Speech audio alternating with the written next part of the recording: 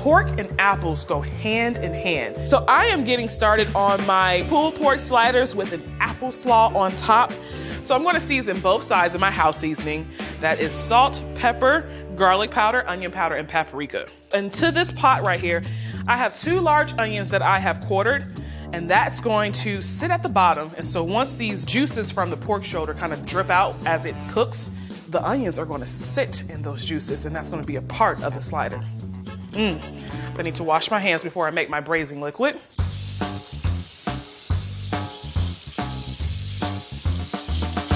All right, so I have my braising liquid here, a little apple cider, and chicken stock. Pork shoulder, apples, slaw, screams the fall. So I am going to heat this up a little bit, get that braising liquid bubbling.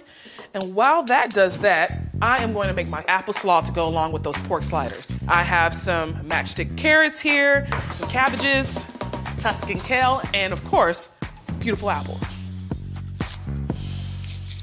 So I'm just gonna tuck it in tightly, and I'm gonna julienne, cut in thin strips.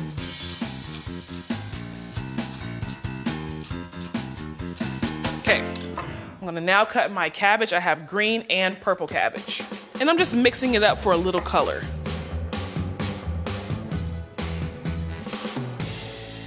I have 2 apples here. Of course, I'm gonna cut around the core, and I'm going to leave the skin on for a little texture. You wanna slice that in half and just slice really tiny. Little matchsticks, see? Just like the carrots.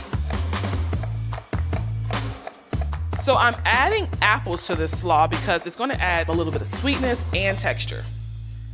I am going to add my carrots to the bowl as well. So that's carrots, cabbage, apples, and some kale. Now I'm gonna make a simple dressing for this slaw. So I've got some mayo, a little Dijon mustard, bringing in some of that mustard flavor from the pork shoulder, a little apple cider vinegar. It's all about the apples today. And this is gonna be a tangy and a little sweet slaw. The sweetness is gonna come from the natural sweetness of the apples. A little salt and pepper, and a little honey to balance out the acidity from the vinegar. There we go. Now I'm gonna pour my dressing.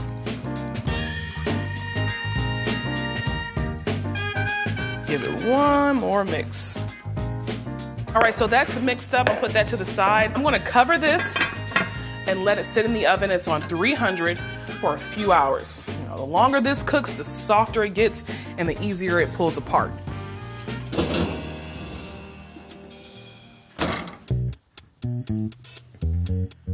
My pork shoulder has been in the oven for a few hours now. Because I've been cooking it low and slow, it's shredding like butter.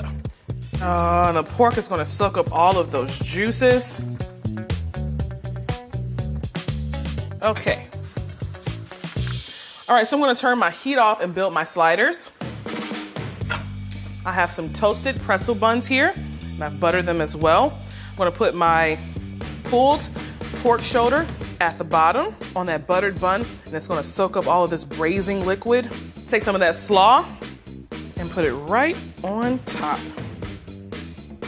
Close it off and give it a bite.